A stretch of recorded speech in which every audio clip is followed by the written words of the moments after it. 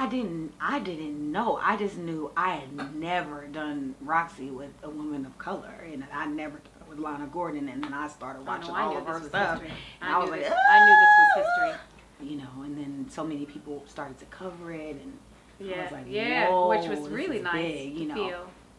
I thought she was trying to make me feel good, and then when I saw people covered it, I was like, whoa, you know.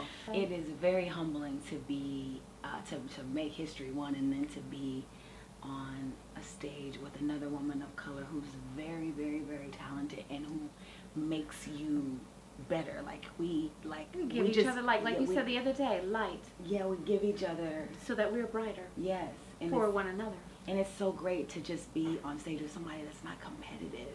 Because you can get on stage with some people and they compete. And and you feel it. You feel you feel the energy. There's a different. It's indescribable. Yeah, what I don't that like is. that. No, I don't like that at all. Like we play the role. Yeah, but there's a respect for one another. And I love that we go out and greet the fans together. No, that's never seen that. Yeah, and I think that's really, it's endearing. It is. Like, I just love how they appreciate us. Yes. And how they well, I love how they are, you know, taking, like that one guy, he's just kept crying. Yeah, I was like, oh, this is why we do it, you know, to inspire people. Because at the end of the day, that's all we have. The love that we give, that we share with. And we're vessels. Yes, we are. And we're here to teach. Yes.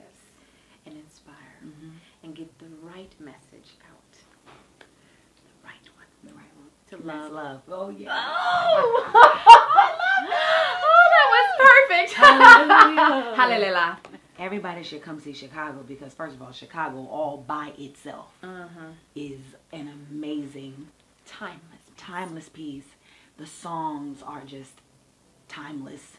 And it's so subtle, so simple, but so dynamic. And